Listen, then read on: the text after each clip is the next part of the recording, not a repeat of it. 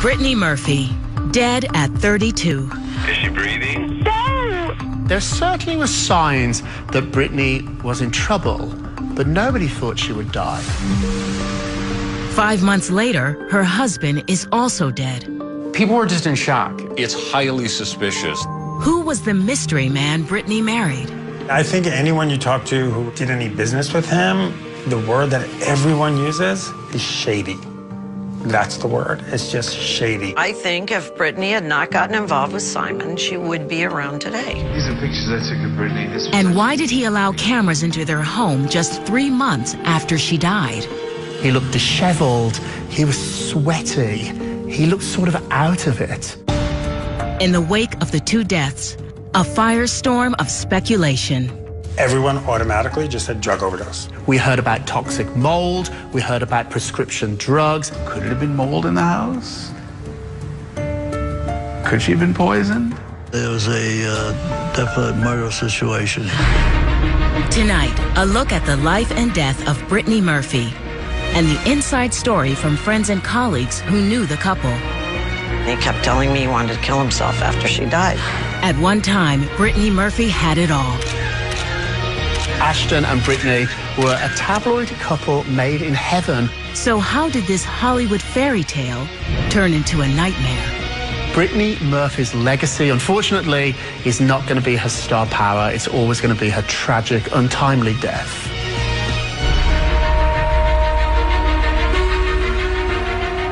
Beyond the headlines, Brittany Murphy.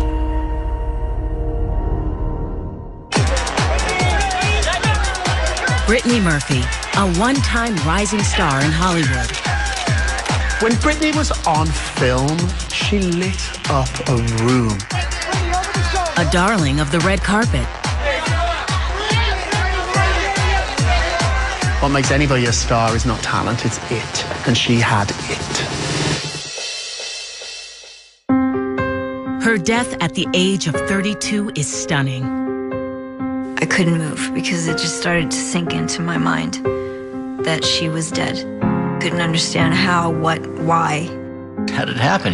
Did she fall? Was she, was she on some sort of medication that made her fall? We had lost someone that used to be America's sweetheart, and it came with very, very little warning. Everyone automatically just said drug overdose. Like it wasn't even, people didn't even have people telling them it was a drug overdose. Everyone just assumed it. Autopsy results point to several factors. According to the Los Angeles County Coroner's death report, there are 3 different causes listed as her primary cause of death. One was pneumonia, one was iron deficiency anemia, and the other was multiple drug intoxication. The drugs in her system are consistent with over-the-counter and prescription medications. But rumors of drug abuse, rumors that had dogged Brittany through much of her career, refused to go away. There was a lot in the press, oh, she was on drugs, or she was, taking all these drugs, and oh, she was doing this and this and this, and it wasn't true. Brittany was very against drugs. When her husband Simon Monjack dies 5 months later in the same house, the speculation and rumors that followed Brittany's death escalate. After Simon died, the celebrity community exploded in conspiracy theories. It was surreal and sad enough when Brittany died, but then just months later, Simon died in the same house. It just got spooky, it just got really weird, really twisted. Hollywood wondered, had drug abuse been a factor? Could it have been a freak accident or even foul play? It's highly suspicious that Brittany Murphy and her husband died within months of each other of the exact same cause. Some of the questions surround Monjack, who married the twice-engaged actress 2.5 years earlier. They seemed an unlikely couple, and their marriage surprised many. Simon was a British fella. They met in Hollywood. They fell in love, and it was very mysterious. Nobody really got to the bottom of that relationship. Why did she marry Simon? I think she loved him, for sure. And he was totally devoted to her. There was no question about that. He was totally emotionally lost when she died and just couldn't handle it emotionally. In January 2010, just a month after Brittany died, He appears alongside her mother Sharon on NBC's Today Show. He blames Hollywood for his wife's downfall. Hollywood is a village, and once you upset the villagers, they talk and they gossip and they rumor and they have blood on their hands, and I hope they wash them with very hot water, because the way they treated Brittany Murphy when she was alive was terrible. But what's more important now is her legacy, is the legacy of a young woman who dreamed of changing the world. Welcome you to my house. But if I'm here, and Then 2 months later, Monjack invites Radar Online's cameras into the home he and Brittany shared, and the unshaven and disheveled widower gives a tour. a couple of thousand pieces in all. We have, what do we have? Matthew Williamson dresses, but there's just so much of it. Simon gave a very bizarre tour of the house. Here is where the money's made. People never really understood why he did that. This is the camera system. It's actually 56 cameras that cover the house, inside the house, outside the house. He looked disheveled, he was sweaty, he looked sort of out of it. Nobody understood why he was doing this. Yeah, these are pictures I took of Brittany. This was actually the picture that we used as at the funeral, framed by the funeral home in the sort of final bow. He clearly was in a very, very dark place in his life. Along with the tour, Monjack sits for an interview where he explains his motivation. You know, and I'm sure people are going to say I'm doing this interview for attention. Not really, you know. I've had enough attention. I'm doing this interview because there needs to be a record of the truth. I think Simon felt he could not live without her, or did not want to live without her. I know that. He called me up and he kept telling me he wanted to kill himself after she died. This was a man that was full of life. Publicist Roger Neal, hired by Monjack after Brittany's death, witnesses the widower's declining health. The last time I saw him, we were meeting, and, you know, he'd be talking to me, and all of a sudden he would just drift off he was sleeping. He was ill. Sharon said he had the flu. He was sweating profusely, coughing, and I didn't know I was watching someone die in front of me. Simon was physically not in the best shape of his life. He was overweight. However, nobody thought he would die. But 2 months after giving that on-camera tour, he did. Some tragic news out of Los Angeles, where the husband of the late actress Brittany Murphy was found dead in his home. When I got the phone call, I was definitely in shock, because I had just been with this man for 6 to 8 hours earlier, and I was in disbelief. I'm like, well, Simon's dead. That's impossible. The Los Angeles coroner performs an autopsy, and the findings are surprising. Some of the causes of death were the same for Brittany. According to the LA County Health Department, the cause of death for Simon was two things: an acute pneumonia and a iron deficiency anemia, very similar to his wife. Monjack is found by Brittany's mother, Sharon, who lived with the couple in Brittany's Hollywood Hills home.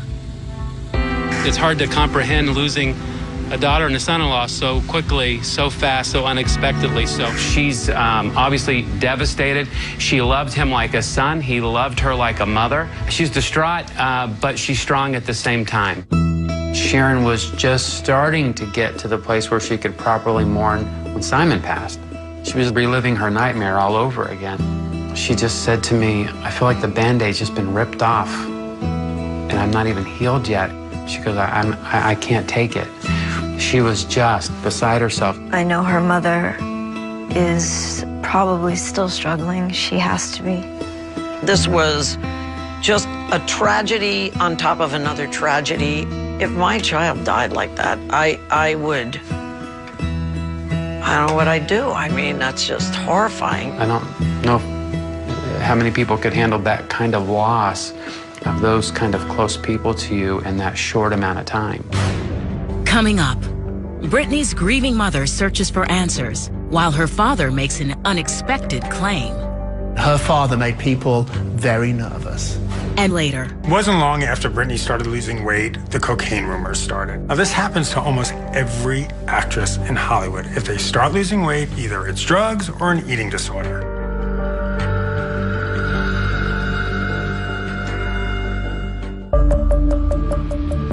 The sudden death of actress Brittany Murphy, followed by that of her husband 5 months later, stuns the entertainment community. But no one is more devastated than Brittany's mother, Sharon Murphy. I felt very sorry for Sharon. When I think of her, I think of somebody who's sad. Every year that I dealt with her, she was just sad. Reeling from the double loss, Sharon once again contends with speculation that Brittany and Monjack abused drugs. We want to ask that the media be as respectful as possible. She needs her privacy at this time. In July 2010, after the coroner releases the report about Monjack's death, Sharon issues a statement saying, "Just like my daughter Brittany, there was no kind of drug overdose." The single mother had nurtured her only child's dreams, even moving them to California so Brittany could pursue acting. By all accounts, the two, who lived together up until the actress's death, were inseparable. You couldn't get a closer mother-daughter relationship. Her mother was there by her side every day on set. They were connected. I mean, there was no doubt about that. Brittany and Sharon were a pair, all the way to the end. Sharon was reportedly also extremely close to her son-in-law. Sharon thought of him like a son. All they had was each other. So, you know, you learn to lean on the person who's the man of the house, and he became the man of the house. Initially, Sharon Murphy dismisses any connection between the deaths of Brittany and Monjack. When rumors emerge alleging toxic mold killed the actress, Sharon calls them baseless. But she later files a lawsuit that suggests she has changed her mind. Sometimes people who are overcome with emotion and grief express that in the legal system. An earlier claim brought against the builders of the Hollywood Hills home for construction defects was filed before Brittany died and was ultimately settled. But 2 years after Brittany's death, Sharon sues the attorneys who had advised her to settle, because by settling, she lost the ability to ever sue the construction firm for wrongful death. The entertainment media jumps on the story and reports the new lawsuit means that Sharon now believes in the toxic mold theory. She ended up suing her lawyers, claiming they weren't honest and upfront with her about the nature of the action against the home builders. That lawsuit is ultimately settled and the terms are not disclosed. Meanwhile, a figure from Brittany's past emerges, Angelo Bertolotti. He says that he is Brittany Murphy's biological father, and he sued to establish that fact. He wanted to establish his paternity so he could have a more legitimate role in exploring her death. Sharon and Bertolotti divorced when Brittany was only 2. It was really just Sharon and Brittany. I mean, the dad really wasn't around. Sharon was a single mom. I had never heard about a father. He did interviews, he did press conferences, he demanded to find out the truth, all at the same time, only bringing more attention to himself. In January 2012, a little more than 2 years after his daughter's death, Bertolotti, dissatisfied with the coroner's explanation, sues to obtain Brittany's hair and tissue samples. Ultimately, he did get these samples that he sent to a laboratory that came back with some very shocking results. Almost a year later, in November 2013, Bertolotti reveals that an independent laboratory found what it called high levels of 10 different heavy metals. He claims the results showed that lots of foreign toxins were found in her body, including some toxins that are often linked to those in rat poison. Bertolotti goes public with his findings and makes a bold claim on Good Morning America. I have a feeling that there was a definite murder situation here. Yeah, it's poison. Yes, I know that. He intimated she was poisoned on purpose. Her father made people very nervous. The actions after Brittany Murphy's death are truly surreal. He's trying to inject himself into the controversy, establish that he was the father, trying to get a hair sample from her, his theory being somebody killed her with heavy metal elements. Several forensic scientists counter that the substances likely stem from hair dye. The Los Angeles coroner declines to reopen her case. The coroner put a statement out saying that they stand by their findings. Brittany's mother also disagrees with Bertolotti. In a letter to The Hollywood Reporter, she writes in part, Angelo has shown he only wants to trade on Brittany's life, career, and good reputation, even at the cost of putting a cloud over her memory. After not being part of her life for all those years to suddenly become this concerned, people had suspicions. Can I answer why they're both not here? No, I can't answer that. Do I think somebody killed them? Personally, I don't think anybody killed them. Coming up, the role that made her famous and the lengths she took to remain in the spotlight. She went from this, darling brunette, and then the next thing I knew, she was this bleached blonde that I didn't know.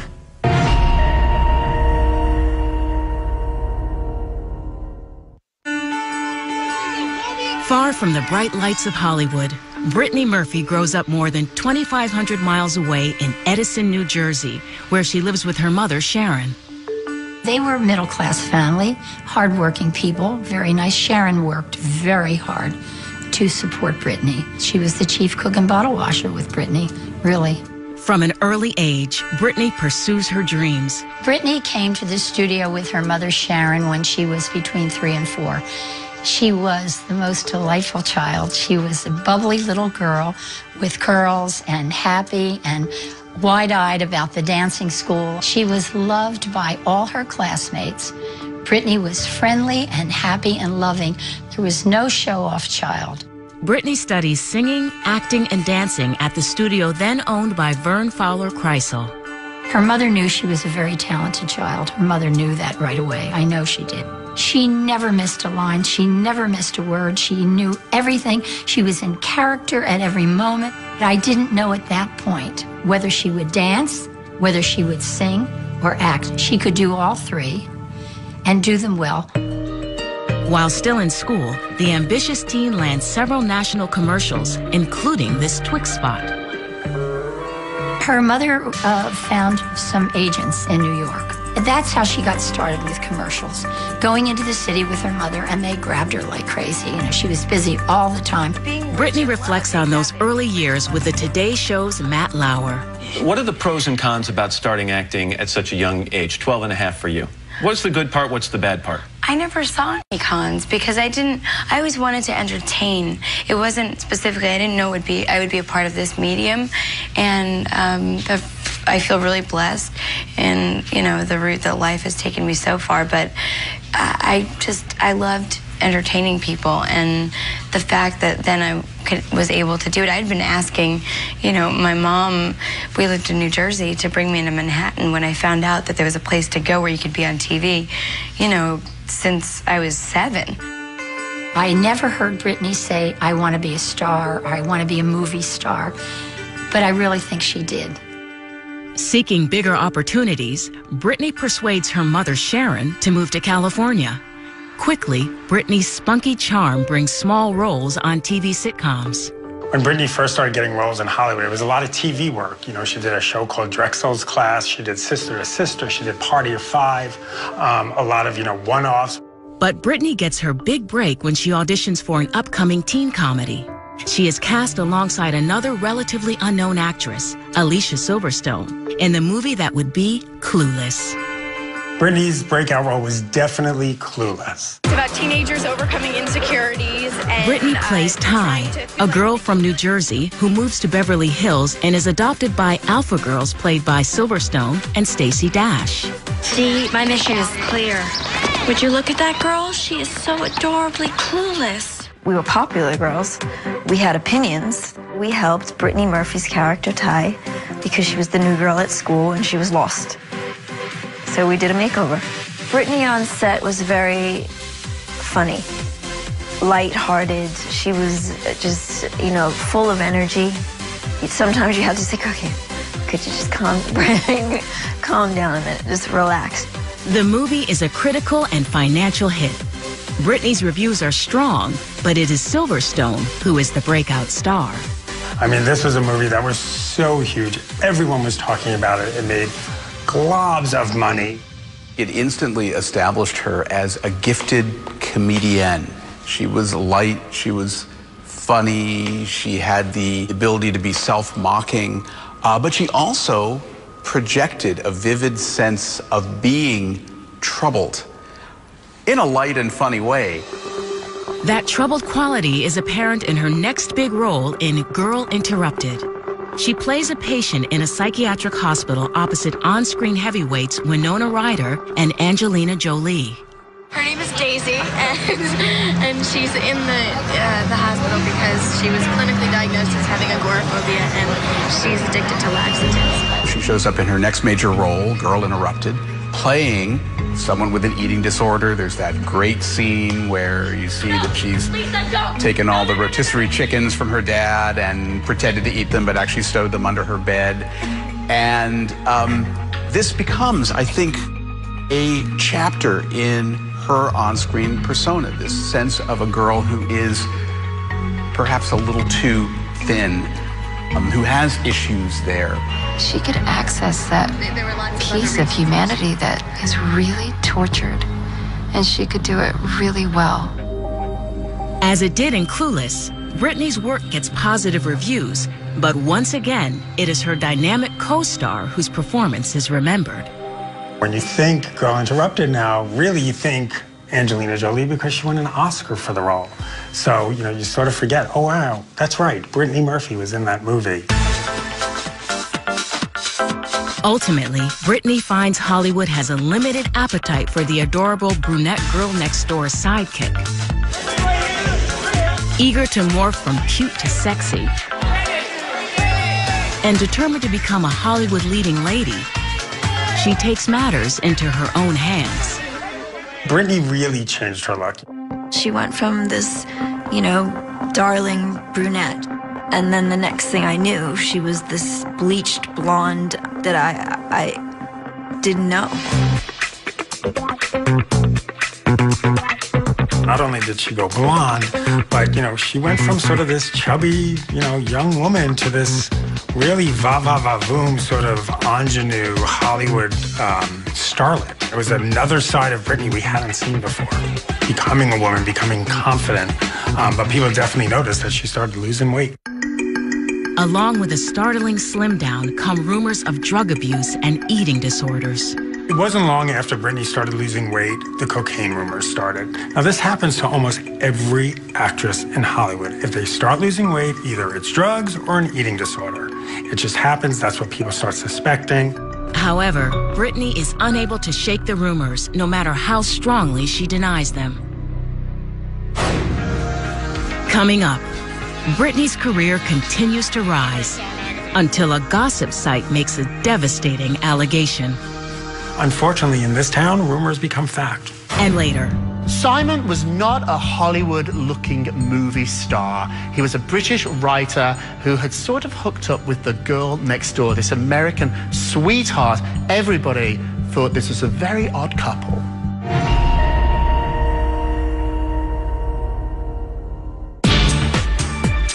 Brittany Murphy arrives in Hollywood with dreams of stardom.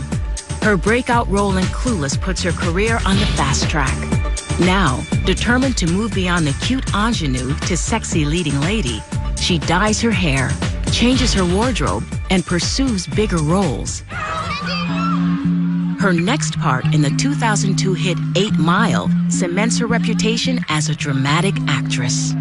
8 Mile, I think, is far and away Brittany Murphy's best movie and her best performance. Her performance earns critical praise, but once again, it is her co-star, rapper Eminem, who has people talking.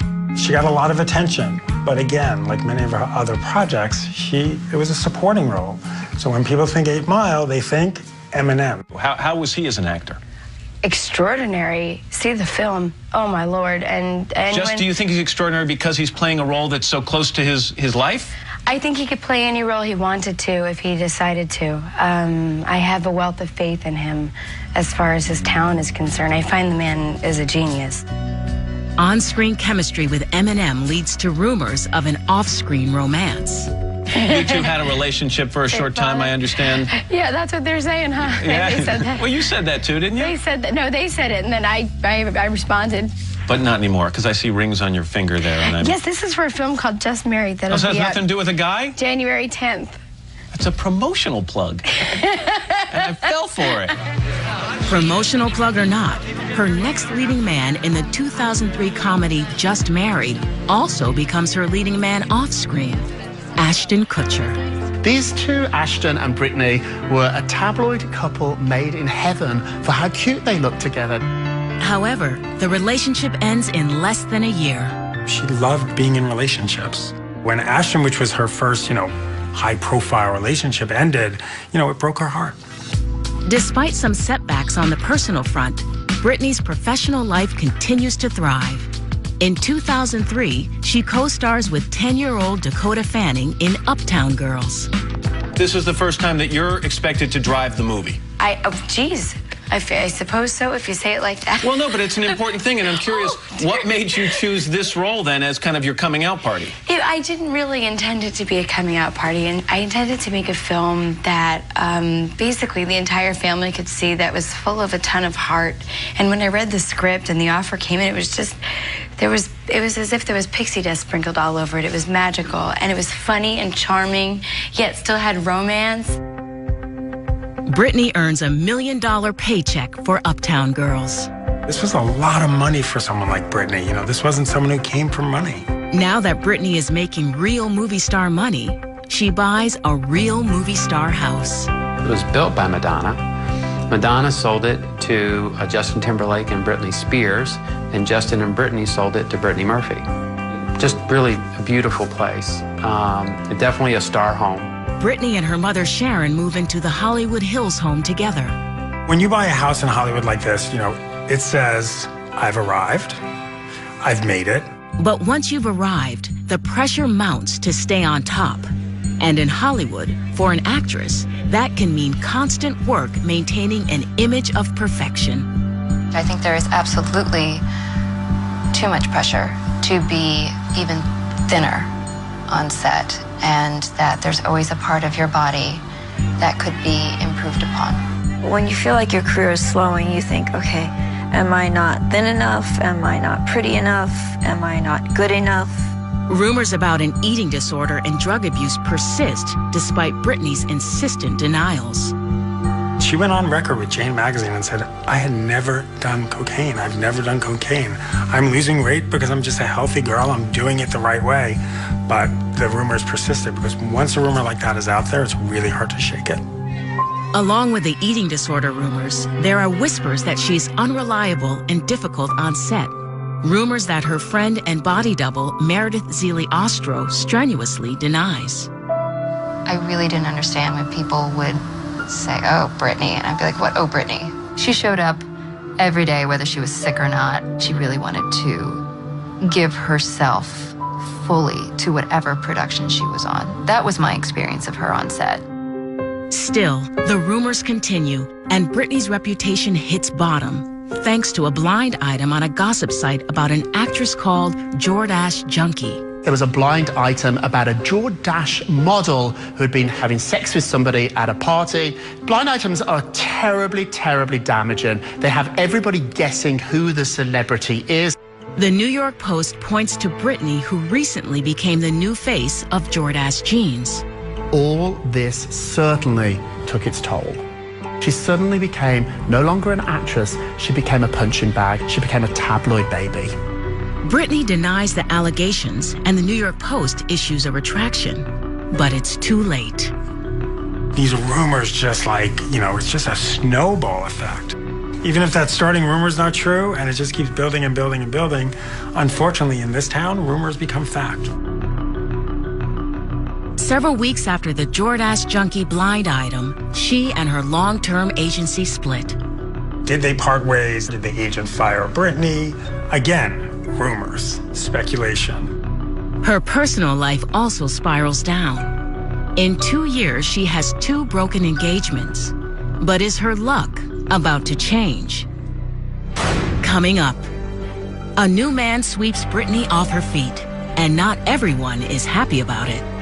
I think anyone you talk to who did any business with him, the word that everyone uses is shady. It's just shady.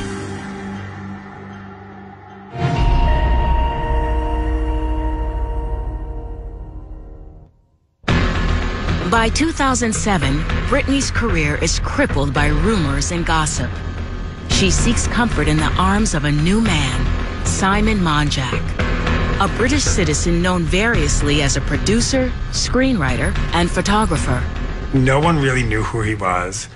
Some accuse Monjack of being a con man, bilking unsuspecting women and running out on unpaid bills, allegations he denied.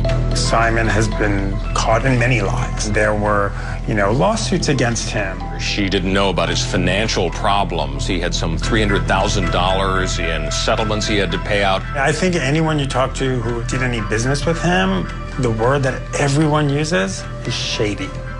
That's the word. It's just shady. To others, he is charming and highly intelligent, attempting to protect and relaunch Brittany's career. I never got a feeling from Simon that there was any dishonesty. Otherwise, we wouldn't have been able to do business with him.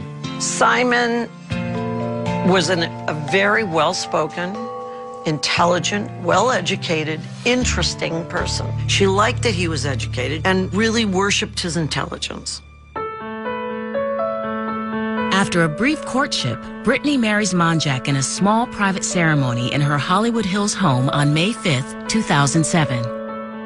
Simon was not a Hollywood-looking movie star. He was a British writer who had sort of hooked up with the girl next door, this American sweetheart. Everybody thought this was a very odd couple. I'll be honest with you, I really thought that it was just a setup. I didn't really believe that it was a marriage that I would have thought Brittany would have wanted in her life. The gossip media speculates Monjack married her for money, citizenship, or both. Simon expressed to me that he was shocked that there was no money. Reports of an expiring visa provide more fuel for speculation. So, of course, that started a rumor that said the only reason he married Brittany was to use her to get his visa renewed. Monjack moves into the house that Brittany shares with her mother. When she married Simon, he became her everything. There was a lot of distrust going on with her current representation at that time that Sharon was very unhappy with. And so Simon says, hey, I'll just take care of all of it. Don't worry about it. I'll handle it. Colleagues and friends describe an increasingly codependent relationship. As Monjack begins to direct her career, he also takes charge of Brittany's appearance. He became her manager, makeup artist, hairstylist, and wardrobe stylist. Should he have been doing everything? Absolutely not. When fame hits, people are going to cater to you. Sometimes great people, sometimes not so great people. They weren't good for each other emotionally, even though they loved each other. Martha Coolidge casts Brittany as the lead in the Lifetime movie Tribute.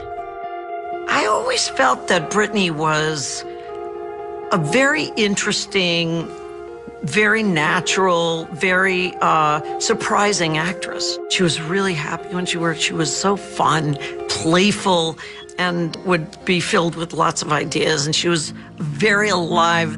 Monjack is by Brittany's side on location in New Orleans. What I discovered later is that it was Simon whose health was in question, and she was very worried about him. I think he was on pain medication. According to them, he had had a very bad fall a year earlier, and that had really hurt his back. He'd be sharp, and then another day he'd be in a haze. After the movie wraps and the couple returns to LA, a local pharmacist accuses the couple of doctor shopping. Doctor shopping is not that infrequent in Hollywood. This is when celebrities have different identities and go to doctor after doctor to obtain more prescription drugs. They were ordering medicines and taking a lot of medicines from different doctors. Determined to get her career back on track, Brittany studies ballet at a dance studio. Golden Koschuk helps her prepare for an audition for the lead in Black Swan. She had a perfect body for ballet. She was thin. All her muscle structure was strong. Maybe a little bit too thin, and that's something we talked about with her. Ultimately, Brittany doesn't win the role in Black Swan, a film that would earn Natalie Portman an Oscar. Brittany's career just sort of took a nosedive. She wasn't doing movies like Girl Interrupted. She wasn't doing movies like 8 Mile. In early November 2009, 2.5 years into her marriage, Brittany, her mother, and Monjack fly to Puerto Rico, where she is to star in a low-budget thriller. Those last couple of films, they did it for the money. Sharon told me the conditions were horrible. The toilets didn't work, and the running water was no running water, and inside of the dressing trailer was wet. Simon was sort of handling everything by that time. He's not a manager. After one day on set, the actress and the production part company. There were rumors that it was because Brittany was too difficult to work with, but, then Brittany's side said, no, that's not true. The working conditions were awful. No one really knows the truth, whether she was fired or she walked. Back at home in Los Angeles, chronic anemia and a weakened immune system leave Brittany racked with a serious respiratory infection. Yet she is reluctant to see a doctor.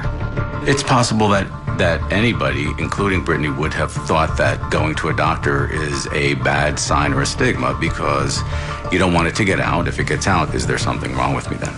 Coming up, a distraught mother makes an anguished 911 call. Is she breathing? No! Okay, so somebody's doing mouth to mouth? Yes!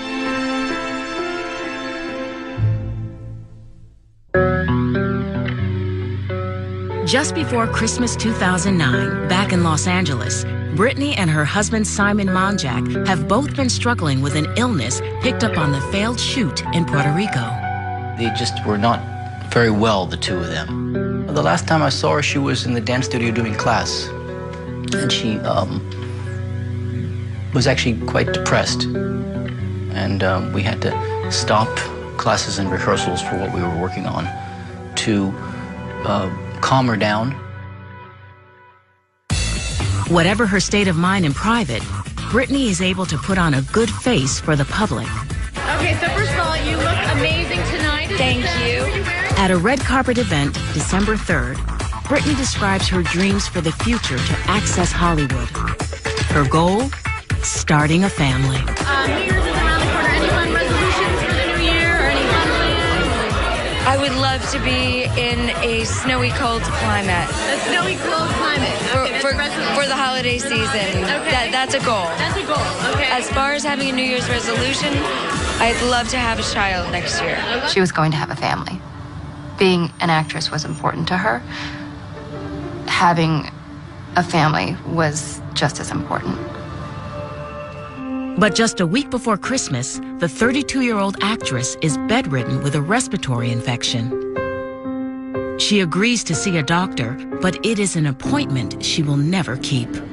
On the morning of December 20th, Brittany was found by her mother in her bathroom. An anguished Sharon Murphy calls 911. My son is passed out. They're doing mouth to mouth. Please get here quick, Okay, please. okay. All right, is she awake? Please, no. Is she breathing? No. Okay, so somebody's doing mouth to mouth? Yes. Okay. But Brittany cannot be revived. They saw them come round the corner of the house with her on a gurney, and there was one fireman trying to resuscitate her. Actress Brittany Murphy died today, apparently of cardiac arrest after being found unconscious. When I heard Brittany had died, the wind left my chest. I think everyone was just heartbroken. She had the best spirit, and she was like a bright light. Less than 3 weeks earlier, she had spoken about spending the holidays in a snowy place. Instead, on Christmas Eve, she is lowered into the ground. According to Sharon, the funeral was beautiful. She said she looked, like an angel lying there. A month later, when Sharon appears on the Today Show alongside Brittany's widower, she denies Brittany ever did drugs, citing a heart condition. She was diagnosed with a heart murmur when she was a young teenager, and she was terrified of anything happening to her. She never did any drugs, ever. The bottom line is if she'd done cocaine, she'd be dead in a second. Then, 5 months after Brittany dies, Monjack is also dead. Years later, people still speculate about what happened. We heard about toxic mold, we heard about prescription drugs, we heard about toxins. This is a mystery that has never quite been solved. What happened to Brittany? Why all of a sudden did her life just go down? Was she consumed by the Hollywood machine? She was a person of great imagination and of great sensitivity, but she got wrapped up in a life that wasn't good for her. Was the pressure to succeed too much for her to bear? I really believe it was her own demon inside, of her wanting to be something that she could not be. Did she marry the wrong man? I think if Brittany had not gotten involved with Simon, she would be around today. Whatever the cause, Brittany's was surely a life cut short. She was too young to leave the earth. She was just starting a great big fat career. It just didn't seem like it was her time to go. In a town familiar with tragic tales, the rise and untimely fall of this Hollywood golden girl still has people wondering. It was not her acting skills that she's ultimately going to be remembered by. It's her untimely and somewhat puzzling death.